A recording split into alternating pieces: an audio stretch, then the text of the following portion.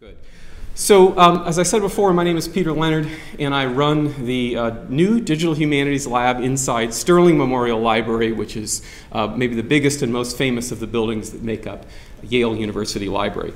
And what I want to talk about today is the notion of text and data mining on licensed collections. And I think the reason why this is interesting to us in the library, there are a couple of reasons. Some of we were talking about just before the session began, and I want to sort of articulate the reasons why text and data mining on collections whose access to which is extraordinarily complicated is kind of an interesting opportunity for librarians and for libraries. So despite the challenges of working on licensed material, we think that there might be some really interesting ways for libraries and the people who staff them to be really helpful to the scholarly work on these types of collections. So I'll say really quickly that in the Digital Humanities Lab at Yale University Library, what we're trying to do is we're trying to help people answer humanities questions. We really keep the focus on humanistic inquiry. And this distinction, I think, is helpful when especially when we talk about text mining, because there's an extraordinary turn off the auto advance here. There's an extraordinary amount of expertise within disciplines such as computational linguistics, corpus linguistics, that is very similar to some of the techniques or some of the tools that people ask within literary text mining. I think what differentiates the work we do in the Digital Humanities Lab and in other digital humanities centers that I see around the country is that we're trying to keep our focus on humanistic questions. So you might be running the same software on a corpus as a corpus linguist, but if you're working with an English professor, you're probably going to be asking and answering very different types of questions.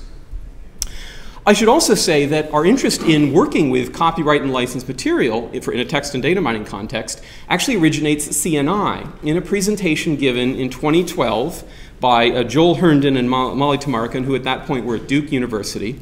And their talk at CNI in 2012 was what to do with all of those hard drives, data mining at Duke.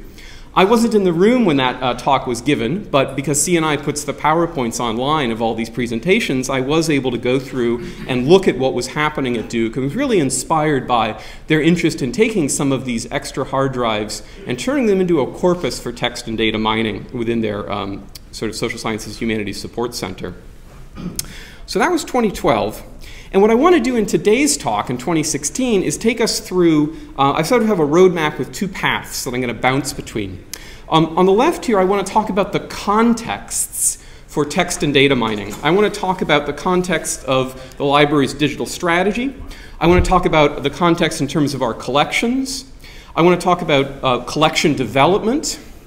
And I want to talk about digital scholarship, with vendor platforms and technical architecture.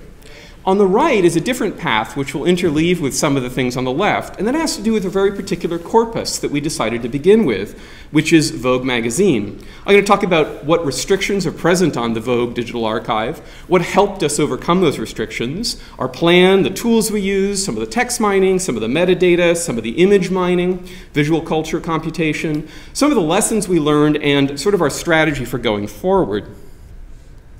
So to begin with, I want to talk about the context of our digital strategy. How does TDM fit into, on vendor material, how does that fit into our digital strategy? And I think that the thing that motivates us in the lab, in the Digital Humanities Lab at Yale, is helping scholars engage with digitally actionable research objects. And what digitally actionable research objects just mean is any type of material that's ready or prepared or amenable for quantitative or algorithmic approaches. And as you can imagine, with a lab that has humanities in its title, we see this as complementary to, but not in any way something that supplants the tradition of close reading that exists on most of our campuses. So we're here to help folks who self-identify as being interested in quantitative and algorithmic approaches. But we're not under any illusion that this is somehow the next stage or this sort of takes away from French or Italian or English. My own background is in literature, and so this is something that's really important to me, is to think about this as complementary.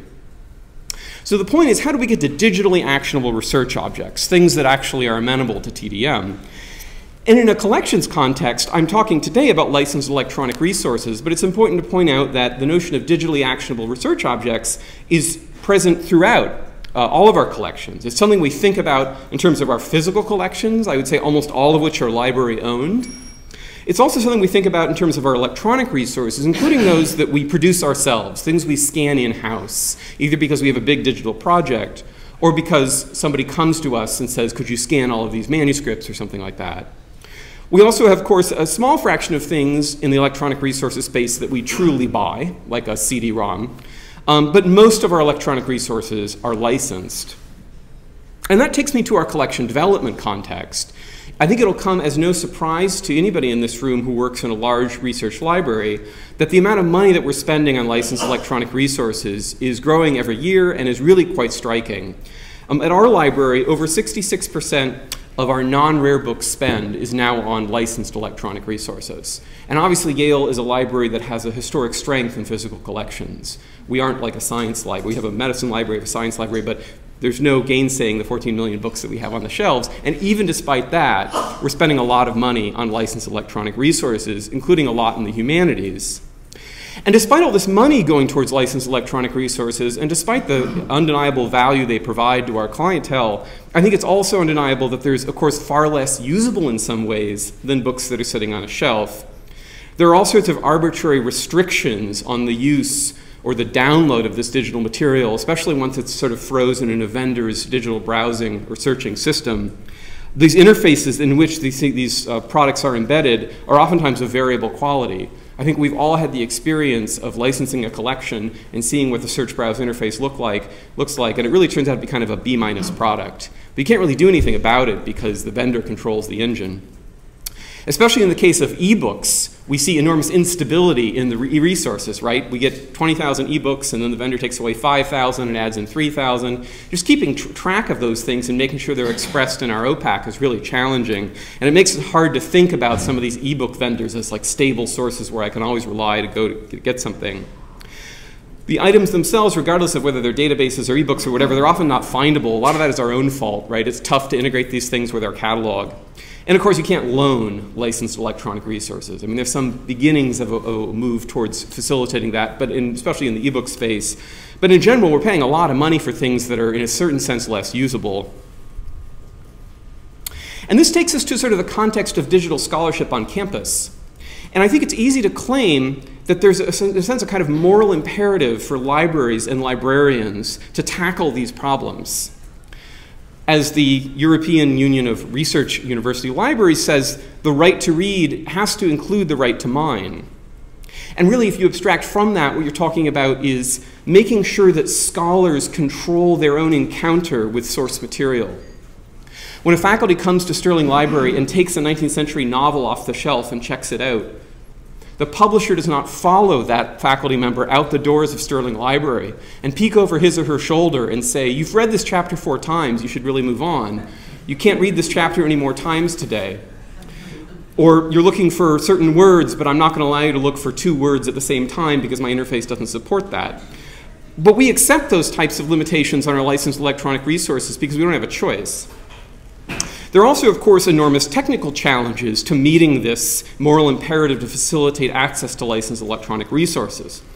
Dealing with the raw data itself brings all sorts of storage challenges, making sure that it's backed up as a preservation challenge, making sure the data doesn't leak as a protection problem. Helping scholars make sense of terabytes of information is an analysis problem, visualization problem. But despite all that, I think there are some interesting opportunities for librarians and for digital scholarship centers and digital humanities centers in this context of a moral imperative to fix this problem, but significant technical challenges to doing so. I think there are real interesting opportunities not only for digital scholarship centers, but also for those centers and those labs to build working relationships and improve their working relationship with subject liaisons, who are often the people who are deciding to license these resources, who are committing some of their collection development budget towards these archives. So with that, I want to turn to an actual real-world example of us trying to tackle some of these problems. And the problem the archive I'm going to talk about today is Vogue. So just as a question, does anybody know when Vogue was first published, American Vogue? Does anybody guess what year Vogue started? So Vogue started in 1892. It is a large archive. For many years, Vogue was actually published out of Greenwich, Connecticut. So for us at Yale, it's kind of a local story. There have been something like 2,798 issues of Vogue over that time. For a long time, Vogue was published every week. And then when Condé Nast bought it, it became bi-weekly, and now it's the magazine that we all read today as a monthly. All of those issues add up to about 400,000 pages. That's a lot of material. Yale does have 2 or 3 full runs of Vogue magazine. One is in the arts library, one's in our storage warehouse. So you could, if you want, check out every single issue of Vogue magazine. We've had faculty who have done this. It's many cubic feet. If you were to scan all this material, which we did not, but ProQuest did, you'd end up with about 6 terabytes of information. And in that information, it's not just one thing, it's many things. It's text, of course. There are articles that have been OCR'd. There are images that have been scanned. There are captions to those images which seek to describe what's going on in those images, whether photography or illustration. And interestingly, as you go back in time, those captions become more semantically meaningful. As the reproduction technology of printing was more and more primitive as you go back in time, captions are actually more descriptive. So the captions in and of themselves are a very interesting data set. There's, of course, world-class photography, covers by Annie Leibovitz, illustrations designed by Salvador Dali for the cover. And this all points to the applicability of this fashion magazine in a lot of interesting disciplines. There's, of course, a great gender studies story to tell with 124 years of a women's fashion magazine. There's an art history story to tell with articles by Knockelin and others. There's a cultural studies story. And so that's why we fixated upon Vogue, because we thought that it might be a compelling corpus to bring to light through methods that went beyond what the vendor could provide us. Now, despite all these advantages to Vogue, there are, of course, significant problems with it that impede our use. One of them, of course, is that it's hilariously under copyright. It's still a going concern. You can still buy Vogue on the newsstand. You can get a subscription. People make a lot of money from Vogue. When we pulled the Library of Congress records, we discovered that Condé Nast had extended copyright backwards in time, all the way pre-1923. So if you had any thought of using sort of fair use or 1923 cutoff date as a way to do text mining on this archive, you'd be disappointed. I think if we do this on other big magazines, we may find the same thing, that copyright has been extended all the way back. It's also under license. So although the original items in Vogue may be copyright Condé Nast, there's been significant work by ProQuest, which created this product, the Vogue Digital Archive, which go above and beyond what Condé Nast provided. They scanned the whole thing. They did OCR on Vogue. They created metadata. Who wrote this article? Where does the article jump to? Does the article jump from page 70 to page 120? That's expressed in the XML. So we have semantic units of articles. They also did article segmentation by drawing boxes on each magazine page, capturing whether something was an ad or a third of a page of an ad or 2 articles on the same page. So there's great value that ProQuest has added to this that frankly we would never be able to do. If we had scanned our own copies of Vogue, we would never have done all this article segmentation. It would take a really long time. All of that is under copyright. And then just when it couldn't get any worse, you have New York Times versus Ticini, which is, of course, the famous lawsuit by a freelance journalist saying you can't take my articles, New York Times, and put them into LexisNexis and make money off of monetizing the back catalog. So this applies to freelancers generally, and it applies to many of the writers who wrote in Vogue who weren't on salary. And fascinatingly, of course, it also applies to people like Annie Leibovitz. Annie Leibovitz is not on salary at Vogue. She takes the cover photo. She's a contractor. The copyright is for Vogue for that cover, but you can't just take that image and print it on a t-shirt and think you're okay. So these are all the problems we had to face. And what actually helped us overcome those problems? Well, I think if you take one thing away from the talk today, a couple things, but one of them is very important, which is the notion of a perpetual access license. Yale Library signed a perpetual access license with ProQuest, which put us in a good negotiating position to talk to them about getting access to all of this data. We weren't just renting the data, we had made a substantial financial commitment to the archive. And I think if you go a little later in the discussions that circulate around the transmission of the electronic data, this actually may have been the key thing. If you imagine the obverse situation, imagine a case where we just paid for 1 year a subscription to the Vogue archive, and we were very clear about we were not going to renew this, we're just going to pay it once. What would have been our negotiating position to get 6 terabytes of digital data transferred to us? I think weak. But because we had said we purchased a perpetual access license to this, we had a much better position to begin those discussions. As I said before, the other thing that helped us was ProQuest put a lot of time and effort into the Vogue Digital Archive product. It's a really high-quality product. They did things that we wouldn't have had time to do, like segment articles. We had great support from our collection development team, including our world-class copyright and licensing librarian. Without her help, this project couldn't have worked. We also had local technical resources, and I think what's interesting to point out is that these resources were outside of library IT. We wanted to have zero impact on library IT because we didn't want to burden them with an experiment. So because we had a digital humanities lab, we were able to marshal the resources to handle this outside of the normal pipeline of library IT. And finally, we had a willingness to experiment, to try something, because we thought the payoff might be interesting. So here's the plan.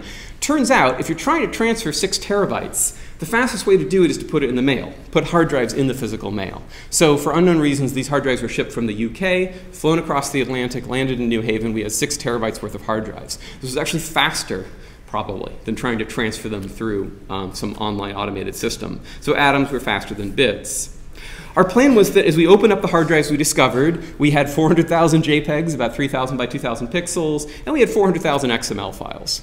And so what we wanted to do was, that's all we had. So we first of all had to recreate some of the technical apparatus that powers the search and browse interface on search.proquest.com. We pulled all of the metadata of the facets from the XML, and we built a database, and then our plan was to put the experiments online. So this is, nobody has to read this. This is just the raw XML behind one of the articles, an article from 2015 in February about actually a play, Tom Stoppard's The Hard Problem. This is an example of the amount of interesting cultural stuff you get in Vogue. It's not just fashion, it's cultural history. So we basically pull the facets like, is this an article? Is this an ad? Who wrote the article? When did they write it? Who was the editor at the time? We pull all those things and we built a database that looks sort of like this. A very simple non-relational database with some indices so we can have metadata in order to do our text mining or image mining experiments. So here's our tool strategy. We got 6 terabytes of information. We've transformed it in certain ways. We're going to use a mix of out-of-the-box digital humanities tools, data mining tools, and then we're going to do some of our own custom development, things that nobody's built a tool for, and then there'll be some experiments which are hybrids, for which we're using somebody else's text mining engine, but we're marrying the results of the output of that engine with our own custom front end, or we're extending or sort of gluing together various people's Python scripts. Another key slide I really want people to remember is our strategy for dealing with this in-copyright licensed material.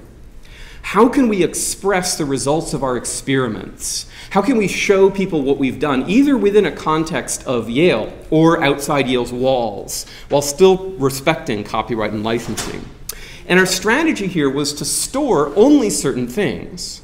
Our strategy was to store what I term dimensionality reductions of this enormously large data set on our servers. What's a dimensionality reduction? It might be the frequency of the word silk or mink in time, but only the frequency of that word in response to a user's question. It might be the frequency of red pixels in the covers that were designed by Irving Penn. So none of these can be used to recreate the archive.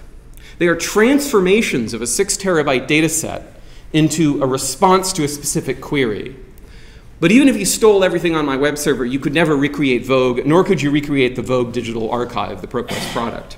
And the other thing we store are citations with permalinks. We essentially store deep links back into the commercially licensed archive on search.proquest.com. So that when you see a pattern, when you see the phrase, little black dress peaking in a certain decade in Vogue, you can then go in and look at the articles for that year or that month. And by storing only dimensionality reductions and only citations with permalinks, we think we're well on the safe side of fair use. We don't store anything else on our servers. So let's take a quick look at something really simple. Let's look at one of our experiments. And what I want to show you now is a live server. The big test, the big lesson from these things is never do a live demo. So here comes the live demo. What I want to show you is 124 years, 400,000 articles in Vogue magazine. And what we're going to do is we're going to look at that as a term frequency count. And by default, we just sort of get some sample terms. I can reload the page. This particular engine you're looking at right now is Bookworm, designed by Ben Schmidt and others affiliated with the Harvard Cultural Observatory and Rice. Ben is now at Northeastern, and this was part of the team that built Google Books Ngram Search in 2010, who then decided to implement a kind of clean room tool called Bookworm, which is essentially Google Books Ngram Search with a bring your own books, BYOB strategy.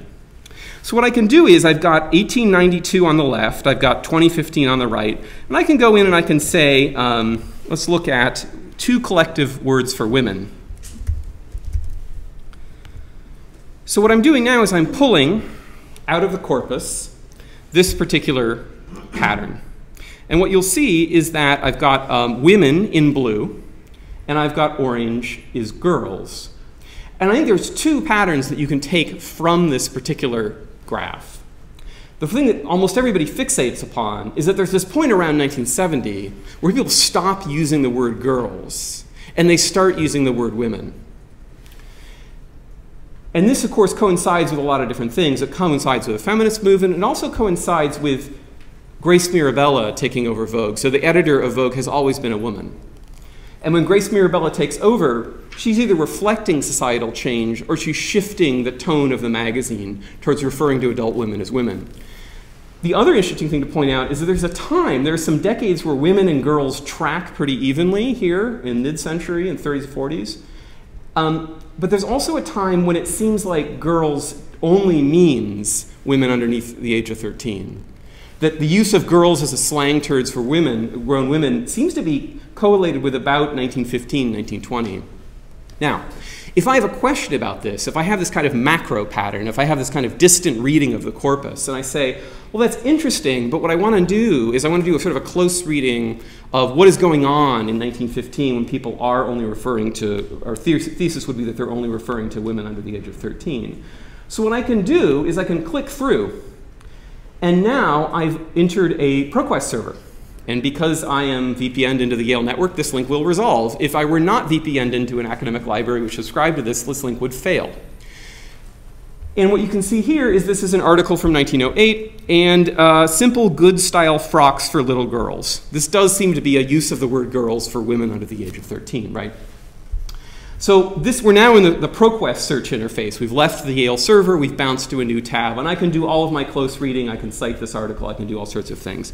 All I'm storing here in these links is metadata citation permalinks. And the actual colors here are just dimensionality reductions. I can also look at fashion history as opposed to social history. I could look at maybe fox and mink, and let me add another term, let me look at shearling. And now we can look at 3 terms for fur that occur in the corpus. And of course, you see all these interesting things like, gosh, what's going on with mink in the 1950s? This seems like a really popular term. So I can go in and I can see all of the ads and all the articles that mention mink in here. But this actually points to a kind of refinement of how we can think about time, how we can think about diachronicity. If I have a suspicion about these, there's something about the mid-century and mink that's really interesting. But it's kind of an interesting thing to be peeking, because if you think about it, it's this luxury item, but it's also a seasonally bound item. So what I want to show you now is some advances that we've done, again with Ben Schmidt's code, in pushing term frequency counts into a D3-based interface, a data-driven documents interface. What you're looking here is a very different visualization than time on the x-axis and frequency of the word mink on the y-axis. What we've got here instead is years on the bottom, one aspect of time. And then the other aspect of time is January through December. So it's the seasonality of fashion. And what you're seeing is there is a huge 1950s obsession with mink, undoubtedly. But there's also a seasonality to the advertisements of mink. It begins to be advertised essentially in October. And that sort of makes sense, right? You're thinking about you're not buying a mink coat in May. You might get a better deal on it, but most people are merchandising mink there. This is also true of other things. One of the things that my colleague in the arts library at Yale, Lindsay King, was interested in is discussions of women's lives, words like work or college or job or boss. And one of the patterns she pulled up was this big focus on the word college in advertisements in Vogue. And what she was interested in is who's advertising to women using the word college, and when is it happening? And so we have another visualization here of the word college, again, years on the bottom and months on the top. So what's going on is, in the 30s through the 50s, there's a huge amount of articles and ads that mention college. And they're occurring in July and August, which is exactly when you would be trying to sell people something. What would you be trying to sell them? Well, how about a Braemar sweater? She got a Braemar before she went to college. That's the first step. She knows that's how you start the business of being a freshman. So here you have this really interesting fashion merchandising story, which is expressed not only in years, but expressed in the seasons, because we have, again, this excellent metadata from ProQuest, year, month, day, of when each article was published. Now, what I've shown you so far are some very simple text mining searches, really, just n-gram searches. And what I want to do is I want to fixate on the notion of shearling. So some of you might have been surprised when I typed the word shearling in there. It's not a word I was familiar with before. It turns out to be, I guess, some sort of fur, some sheep thing. So the problem in doing n-gram search, the problem in me typing in words like women, girls, is that it presumes that I know what to look for. It presumes that my knowledge of the corpus is complete. And I could have checked out every single issue of Vogue from the Yale Library. I could have browsed through the ProQuest interface and read every single one of these 400,000 pages, but I'd probably forget what's in there. So what we need is, in order to really show interesting patterns, we need to find a way to show patterns that are latent in the data that we don't know about. And an obvious way to do that is to think about applying a kind of machine learning algorithm like topic modeling. So have people heard of the phrase topic modeling? Great, so a lot of people are doing this. It's just a way of using term frequency co-occurrence to suggest latent patterns, latent discourses, latent themes in a corpus you have not completely read. And that can seem really anti-humanistic, like why would we want a robot to go through and like count word frequency? It turns out it works really well. And let me try to show you that live. So what I want to do now is I want to go home, and when I pull out my topic modeling interface, what I've done in this website is I've asked the algorithm to surface 20 themes, 20 discourses from Vogue. The number 20 is sort of arbitrary. You can get a statistically defensible result by asking for 50 topics or 5 topics, but we thought 20 themes in Vogue was a good place to start. So what's on the screen right now, you can just sort of scroll through, but in order to talk about a topic, I want to show you basically 3 areas. I want to look at the unigrams, the single words that are characteristic or predictive of that topic. On the right in blue, I want you to think about the bigrams or trigrams, the multi-word phrases which are characteristic of a topic. All of these have had stop words removed, that is function words like of and the, and that's why you're getting weird phrases like museum art. That's like museum of art. And on the bottom here, we're getting a diachronic visualization of what we're calling the art discourse. All the robot knows is that words like art and exhibition and museum and paintings tend to co-occur far more often than they should statistically, assuming a sort of stochastic distribution. The computer doesn't know what those words mean. It's just a completely naive Bayes approach. So humans can go in and say, gosh, this to me seems like a discourse about art. Again, a topic you might not have thought of in terms of Vogue. In order to evaluate this topic, what we can do is we can pull up an arbitrary point in the line here. Let's just, under Grace Mirabella or something, we've hit 1962. And so let's take a look at a particular year of articles about the art discourse. So here is books of things pastel. So my test is, when I pull up this random page in Vogue, is this actually an article about art history? And let's wait for this to come to. Yeah. Okay, for many years, symbolist Odilon Radon restricted his palette to black and white. Yes, it's an art history article. So the algorithm has found all of the articles in this corpus which could be thought of as belonging to a latent art history discourse. It's like a phantom subject category that no human ever applied, but that comes organically out of the corpus. Here's an article about Robert Motherwell, a spotlight on art. So all of these are articles that are essentially about art history, and you get articles in here by Knockelin, by Barbara Rose, like you're getting really interesting art historians publishing on art history in Vogue. There's also a dressmaking theme. So again, we're going to look at the words here and the phrases there, and then the distribution of those words. And essentially, this is a measurement of the average saturation of articles with this topic over time. In the early years of Vogue, a huge discourse was how to make your own dresses. This is before sort of mass merchandising. It's before the Second World War. So this theme about, hey, here's the pattern, go ahead and cut it out, right? This is present before the Second World War. But the last one I want to show you is a really interesting one. This is a topic that emerged, and we took a look at it, and we decided to label this topic women's health, because the words that are present here are words like women, exercise, body, cancer, health, and phrases on the right like breast cancer, health and fitness, right? But more interesting than the words and phrases themselves is the incredibly distinct distribution, essentially the number of articles over 20% saturated with this theme, with this topic, with this discourse, which is this bump right here underneath Grace Mirabella. And if I pull up any articles in this huge bump of a discourse about women's health, I think what you're going to find is that here are these great articles like, are diet pills safe? How to start exercising? Why pot smokers are playing with fire. There are articles in here about contraception. There are articles about breast cancer. There's articles about health and exercise. And this is essentially part of, I believe, Grace Mirabella's effort to turn the magazine towards the concerns of real women, the everyday concerns of women. Advice on vitamins, who needs them, who doesn't. Grace Mirabella was married to a physician. Grace Mirabella tried to remove tobacco advertising from Vogue. This was a real focus of hers. And you can go through and find these articles about everyday health questions, and they really emerge underneath Grace Mirabella, and they disappear very quickly when Anna Wintour takes over the magazine. We also have a couple different ways of visualizing patterns in the actual advertisements in the magazine. So one of the things you can do, which is really simple, is count who advertises in Vogue. So one of the things we did was to look at the advertisements. So let me pull up on this screen a visualization of who are the cosmetic companies that are advertising and who are the stores that are advertising, just to compare them.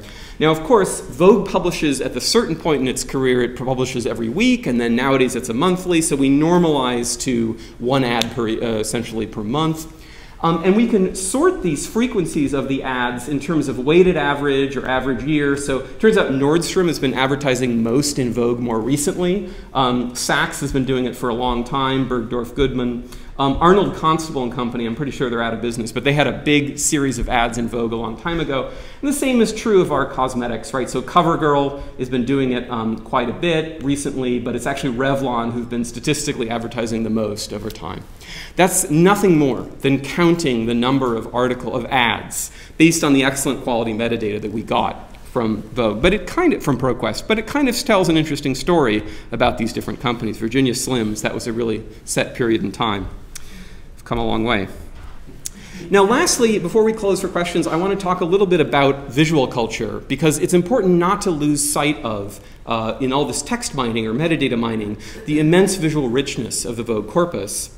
So one of the things we've been doing with the collection by hand is just taking issues every 10 years. Every 10 years we'll take an entire year's worth of issues, and we'll take those covers, because the covers have this kind of indexical relationship with what's behind them. The covers are what greet you on a newsstand to convince you to buy the magazine, and the covers are the first thing you see when you get the magazine through your mail slot. And so what we did was we went in and we tried to think about what would happen if we were to take the covers and pretend they were printed on kind of like overhead transparency and put them on top of a projector.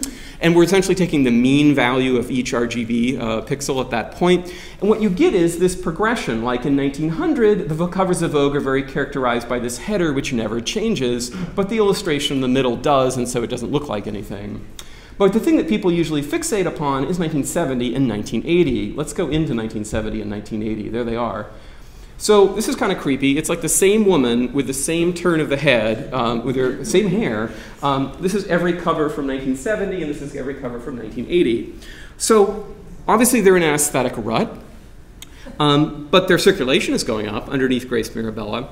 essentially what you're looking at in this progression is an anti-pattern. When you can see a clear pattern here, it means that Vogue is doing all of its covers the same. When you can't see a pattern, it means that every one is a unique work of art. And in fact, if you look at 1940 and 1950, which are these things underneath 1970 and 1980, they look like mush, and that's because every single cover, this is the illustration era, every single cover is designed by hand, by Salvador Dali, by Horst Horst, by Irving Penn. This is amazing works of art. These are some of the covers that were in those decades in which you just can't see a pattern. So what we've done by this kind of work in Photoshop is to create a kind of anti-pattern of sort of repetition or innovation in the Vogue space. There are other things we can do that are a little bit more quantitative. So what I want to show you now is some work that's based on, of course, Lev Manovich's tool. What we did here is we wanted to think about on the x-axis going up, we have the mean saturation. We have how colorful are all of the covers. And on the y-axis, excuse me, so yes, up is saturation, x is time. And what we've done is we've expressed each data point instead of just a dot. What we've done is we've taken the actual cover themselves. So you can zoom in and see the actual Vogue covers. But it's most helpful perhaps to zoom out and to see what's going on in 1970 and 1980, this huge jump. There are basically no covers that are less than like 20% saturated in 1978. It's this massive amount of saturation. The covers are getting very colorful, at least as measured by the mean saturation of all the covers. And that sort of corresponds with that kind of very sort of florid era. These are some of the covers. These are the women's faces, right? They have an enormous amount of color in them.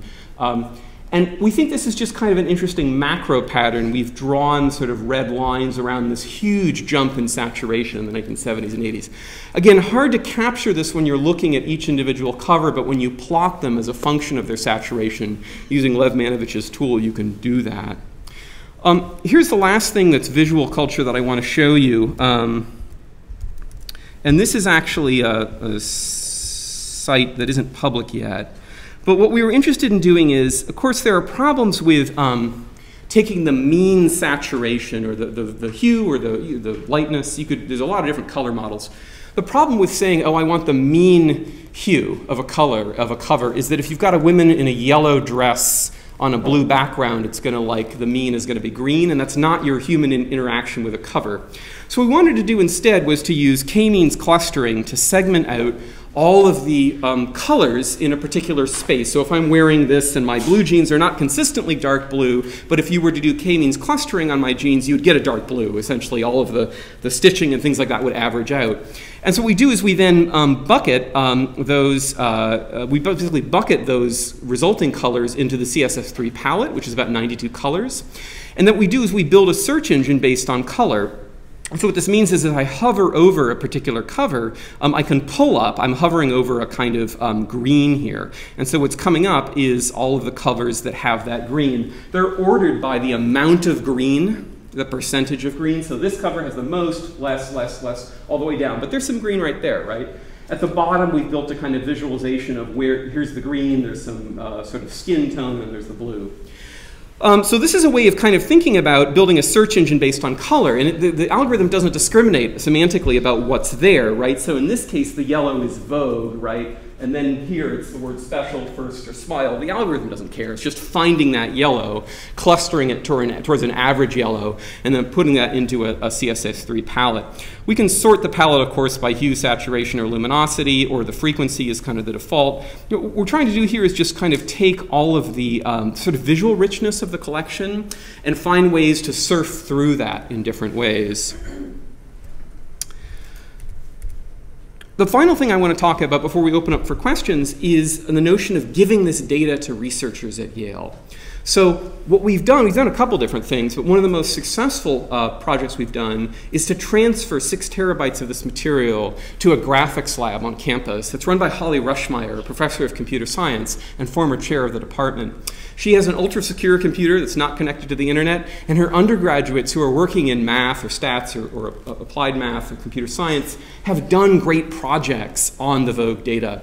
So one of them, let's see if I can pull this up, is Christiana Wong, who took all of the data and ran facial detection algorithms on the corpus. And she, Christiana, is a woman who is a computer science major, applied math major, but she had taken a lot of gender studies classes at Yale. And she was really interested in the face's relationship with the rest of the image. And so in her presentation, she does math on detecting a face, which is really easy to do with essentially autofocus algorithms from smartphones, which you have to run on CPU and battery-constrained devices. It's a dawdle to run those on static images. So you detect a face, and then you compute what percentage of the large picture is the face. We have the bounds of the large picture because we have the rectangles drawn by ProQuest to identify each image. So in Christiana's work here, what she does is she goes through and she applies facial detection algorithms to this. She talks about successes and failures. Where are we finding faces? What are the left eye, the right eye? And then what patterns can you find over time? What percentage of faces are pictures? Or do we tend to get a lot of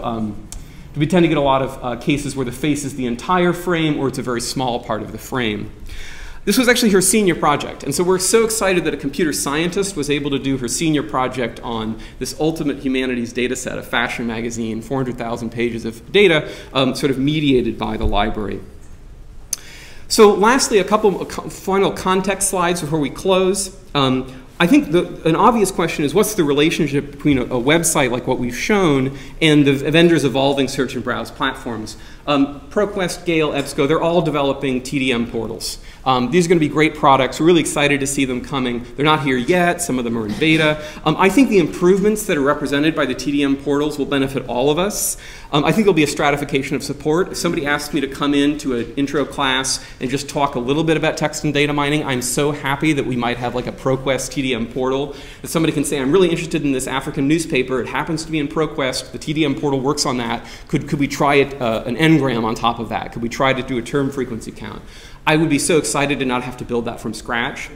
On the other hand, when a faculty member comes to me and says, here's the deal, we're doing this text mining, and I need to do part of speech tagging, and I need to take out all gendered adjectives, and I need to stem the words back to their dictionary forms, I would rather have total control over the corpus, and for that I need the 6 terabytes worth of data. For that I need the raw OCR XML so that I can have complete documentable control about what I'm doing. And I think this has to do with some of the keynoters' notion of sort of computational reproducibility, right? We need access to the raw data. We don't want the stuff stuck in black boxes. Of course, TDM portals are part of a moving target of vendor support for TDM broadly, and that spectrum is probably all of us in this room know one or more parts of the spectrum, like the vendor who says, no, you may not have any data. The vendor who says, well, go ahead and scrape the site. Believe it or not, that's what people are now telling us sometimes, just like slowly scrape the site with Python. But that doesn't seem too smart. Limited API access, right? Like we'll give you n-gram counts, but we won't stop list for you, and we won't tell you for collapsing case. Like these not so great APIs. Unlimited API access. I think some of the big TDM portals like ProQuest will undoubtedly be very full-featured. Downloadable scrambled data, and the example of that is JSTOR, DFR, data for research, right? You can get all the articles from all in copyright journals from JSTOR. The twist is they're in word frequency order. So you can't read them as a human, but an algorithm can still do topic modeling on them to full data. That's the final spectrum. That's the 6 terabytes of hard drives in the mail that you can do anything you want to. So what are the lessons learned from building robots reading Vogue? I think that a polite but persistent approach to vendor relations. This is something I'm sympathetic to because my own organization is a large organization. I know how difficult it can be to make sure you're talking to the right person in the organization. It's not surprising that a salesperson will never have heard of text and data mining, or if he or she has, they're not quite up to speed on it. For Vogue, some of the best questions were answered by, some of the best answers we got from people in the machine room at ProQuest who really knew what they were doing. And we were like, here's the metadata translation table, here's the file to make this work. We built on a lot of tools. Some of the color extraction you saw here was based on Python scripts written by Cooper Hewitt Labs or adapted by Cooper Hewitt Labs. Bookworm, obviously, a project of Ben Schmidt et al. The mallet tool comes from UMass Amherst. That's what we use to do topic modeling. I can't emphasize enough how important having the technical ability to do this inside our own library was important. We didn't want to burden ProQuest with support for this because we knew we were on our own, and we didn't want to burden library IT. And then finally, I would just say the thing that was really cool about this project from my perspective was getting the data into the students' hands. Students are keeping on working on Vogue, and I think we'll see a lot more results from Holly Rushmeyer's Vision Lab in the coming years. Thanks very much, and be glad to take any questions.